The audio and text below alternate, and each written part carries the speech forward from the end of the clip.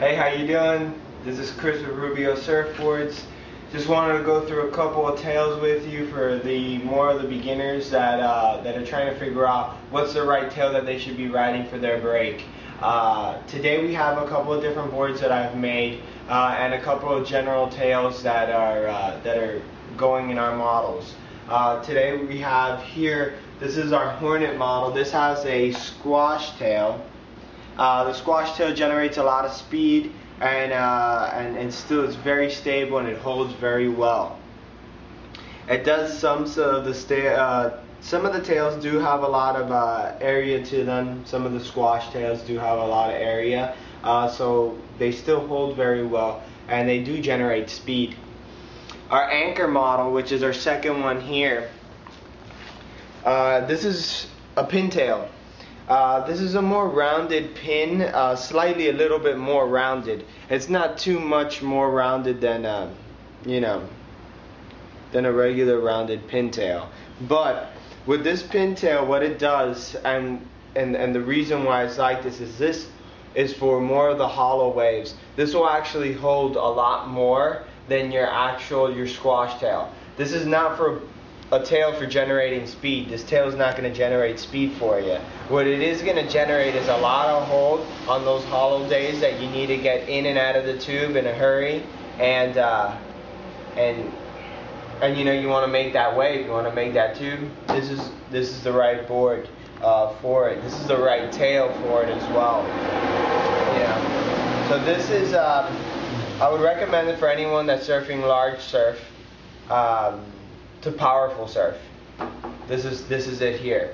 This is coming down more. This is our scale model. This is what we call, a rounded pintail or thumbtail. This does generate slightly a little bit of speed, but it's not a lot of speed what this generates. This holds well. It releases. It does not release very well. If you wanted to look for something that releases a little bit more, it would be something like a squash tail or a square tail. This tail here does not release like a squash or a square. It holds in tight. It's a very good carving board. It holds in to the wave just like the pintail does, which is very beneficial for you if you're surfing a little bit more of a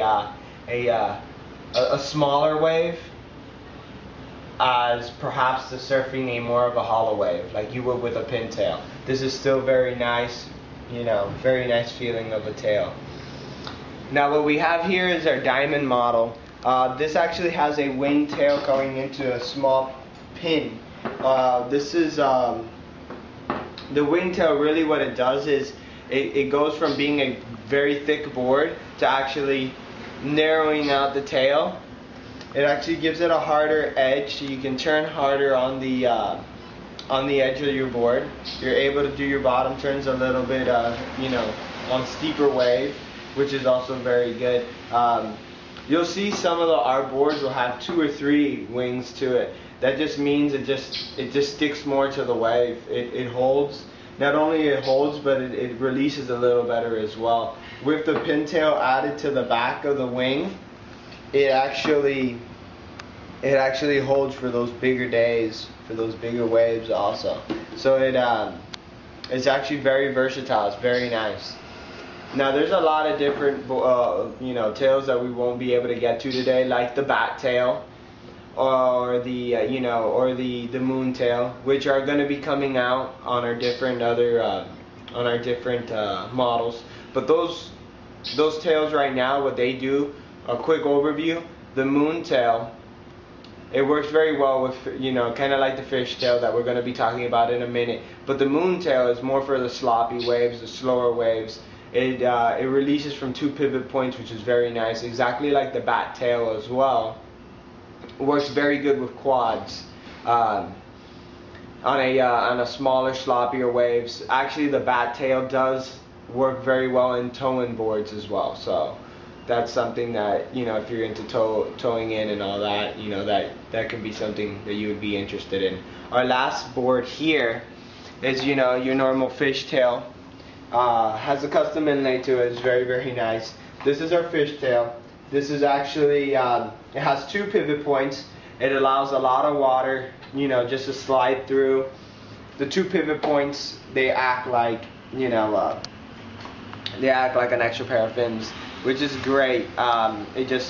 It allows the water just to flow straight down the middle, generating a lot of speed.